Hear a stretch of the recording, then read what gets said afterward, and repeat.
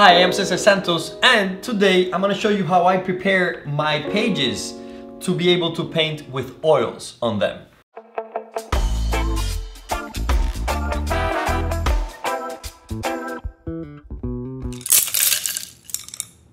This is a new sketchbook I recently started working on. I had this made in Italy using Fabriano paper. There is also a company that creates great sketchbooks. I've used them in other videos. They are Stillman and Birn.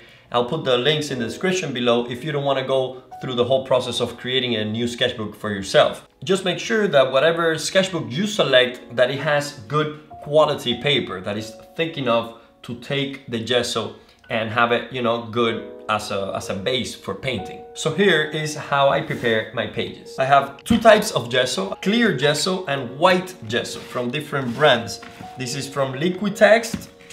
The bottom is from Golden. I'm pretty sure if you get a good brand, you will have a fair gesso to use. For this process, you will need the gesso, the sketchbook with good thick paper, and a piece of tape. And a spatula or a brush, but that's up to you. When I have paintings that are already dried, I put a sheet of wax paper and I just put it in between the layers so the pages don't stick together. So let's choose this open, nice spread to do the gesso. I like to work in pairs, so if I work on this piece right here, I have also room to paint and I can let this dry as I work on the other side. So I'm gonna gesso these two pages today. Think of stretching the paper a little bit before you put the gesso. What I do is I put tape and stretch it and wrap it around. That way the paper is nice and flat.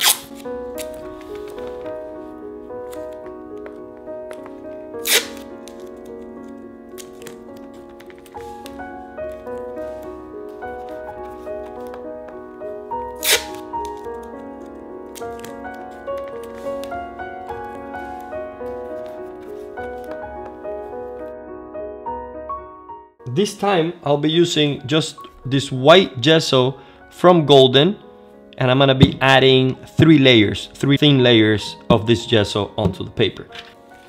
It's good that you kind of prepare ahead of time, thinking of what you're gonna be painting before you prepare it. That way you're applying the gesso already with intention. I'm preparing these two pages for an instructional video that I will be doing for my website, cesarsantos.com, where I'll be explaining some color theory with the classical palette to be able to get the flesh color with vibrancy and kind of learning from the masters. So that will be up as we see this video, and that's what I'm preparing for. So I want to have a nice smooth area, and that's why I'm using my palette knife.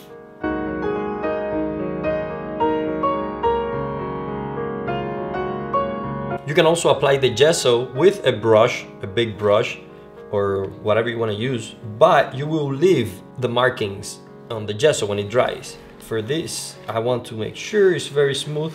That's why I'm using my palette knife and taking away as much gesso as possible so I can leave just a thin layer and then add more layers later. For my style of work, I don't put it all the way to the edges, because I don't need to paint all the way.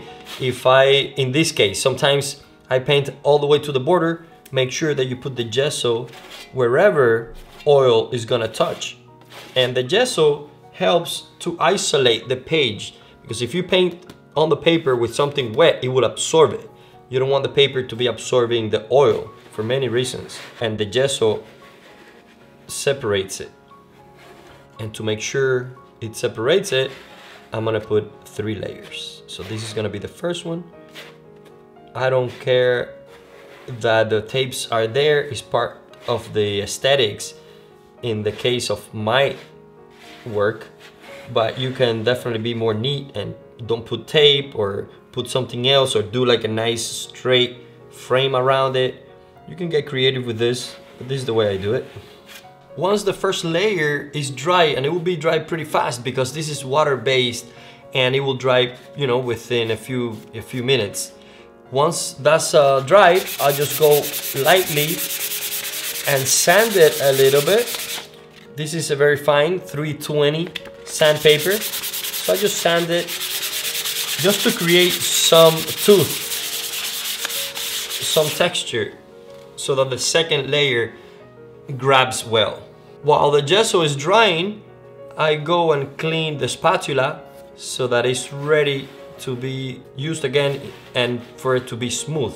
Because if pieces of gesso dry, they will create ridges and make it difficult to make a smooth surface. And I'm using the leftovers I'm picking up from this page, I'm putting it here to then work on the other page.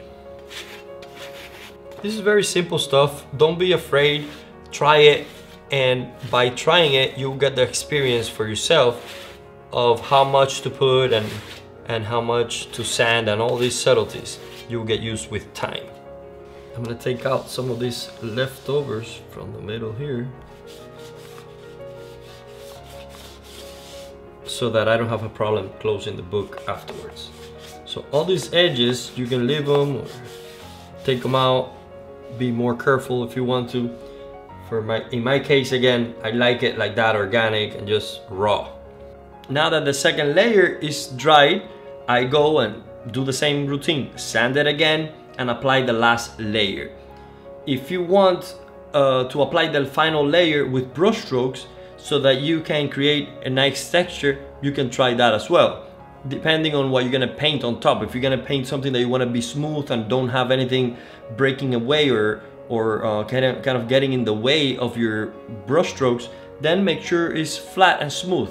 If you want to create something with impastos and have a lot of organic texture, feel free to create the texture at this point too. If you're going to try this on canvas, you can apply the gesso on the canvas as well. Make sure the canvas is sized before being primed. If you want to prepare, instead of this acrylic gesso ground, an oil ground can be done with linseed oil and paint, or linseed oil and calcium carbonate, and do the same process with the same spatula and apply it on the canvas. Every time I use the spatula, I also go and wash it because gesso gets dry really quick, and even this has some old spots of dry gesso. You don't want to have that. You want to have a nice clean surface to apply the gesso. So let's do the final layer.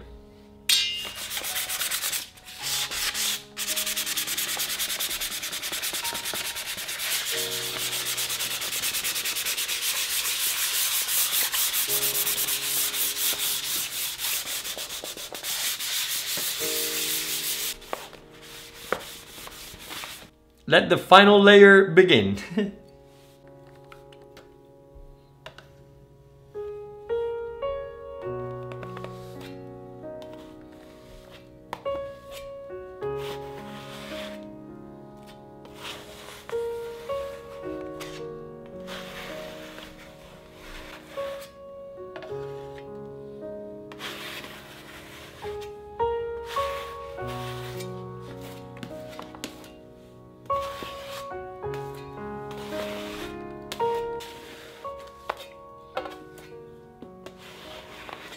Sometimes this process seems simple once you have done it so many times, but I understand that for many of you this might be new. I always get questions about how to prepare the paper. You probably thought there was going to be more to it than this, but no, actually it's pretty simple stuff. So feel free and explore with it. And I also have sketchbooks from years ago that are perfectly in great condition. None of them has cracked or anything by staying in the paper. So this gesso is very flexible and it won't crack as much as the oil ground. Okay, so the paper is prepared. So this is what I call gessoed paper. Let's wrap this up. I want to paint on paper, but I gotta prepare it. I just apply the gesso and share it.